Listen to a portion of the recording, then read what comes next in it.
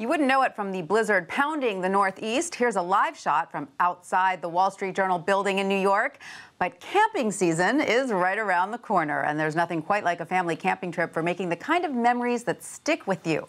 For more than 55 years, Campgrounds of America, the world's largest system of open-to-the-public family campgrounds with more than 500 locations in the U.S. and Canada, has provided millions of campers with fun adventures. Joining us now to discuss camping trends is Toby O Rorke, Chief Operations Officer at KOA. Toby, welcome. Thanks so much for making your way here in the blizzard, which begs the question, what do campgrounds do when there's weather like this? Well, there's people camping everywhere, right? So they're very busy in Florida and Arizona right now. But typically in the north, we're not open right now. Our campgrounds don't get going until spring. You close down? Do you have to rescue people sometime? Well, if hurricanes are coming in, one of our campgrounds is in Cape Hatteras. So when the hurricanes are coming in, we definitely evacuate. You definitely get out of there. Yeah. All right. So, Toby, did you camp a lot as a child? I did. I grew up in western Montana. So outdoors is a big part of our life, and grew up camping. And then KOA was founded in Montana, actually, so that's where we're based, and it's a very big part of our culture out there. Absolutely. And so now you run 500 campgrounds. Give us an idea of the range. What are some of the more interesting ones you want to tell us about? Yeah, we have campgrounds all over the U.S. and Canada. Pretty much anywhere you want to go, there's going to be a campground.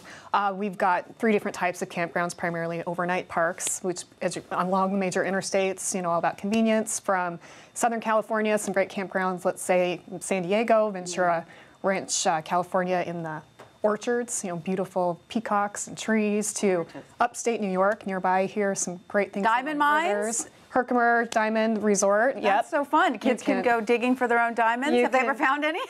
My kids and I went last year, and they did find a couple little ones. They did. Oh, yeah, there you go. That's certainly alluring. Now, how does it work? Can anyone just come up to a campground? Do you have to make a reservation? Is there a fee? How does it work? Sure. You could walk in. You could drive up and find a spot. But most people are booking online in advance. In fact, our online reservations are up 40% this year versus last year. So more and more people are going online. So we book all of our campsites through KOA.com. We also have a mobile app. A lot of visitation, particularly this time of year. Nothing like a storm like this to get people thinking about camping. So of course.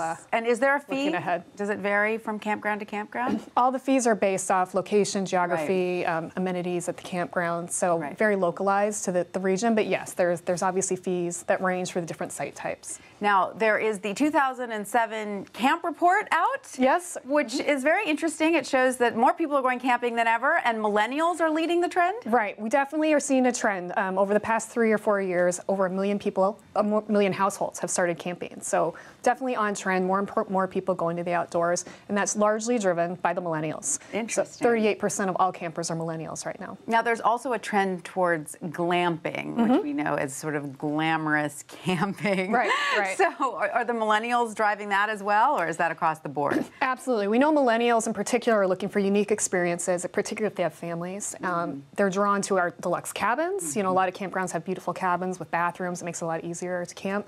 But also campgrounds are starting to put up teepees, tree houses, yurts, all sorts of unique glamping experiences that are bringing more and more people out. Fun. And what about on the low end?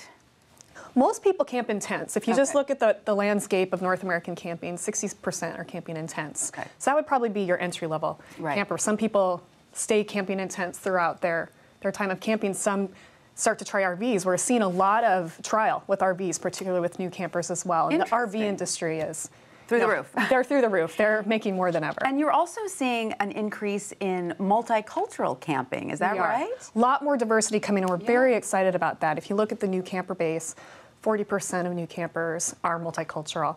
And that's more reflective of census populations. So as camping grows, we're going to see a lot more diversity, which is very, very exciting, because I think traditionally camping's been a very older, more Caucasian activity, and we're seeing that face of camping is completely changing. That's certainly exciting. Now, you've certainly been behind a lot of the growth at KOA. What has been your strategy?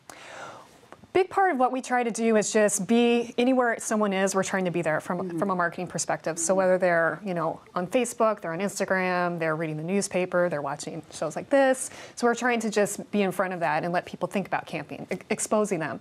But also, you know, we're trying to reflect the face of people that are camping. So we're trying to show the diversity, show the different age groups, and the wide range of diversity of our campgrounds. Like I mentioned, we're all over the country. There's experiences for everybody, and we just try to showcase everything that you could fine. It just gets people thinking. Absolutely. And one of the things that popped out of the report to me is that millennials say, you know, one of the reasons I like to go camping is it brings me balance in my life. Yes, I think stress is so a big part of everybody's life right now. Everyone works so hard. And camping is just such a stress relief. And that's the number one thing when we ask, why do you camp? People are looking for stress reduction, or they want to get out with families and friends. So nature will do that for you. Yeah. Toby O Rorke, thank you so much for coming. Thank you very much.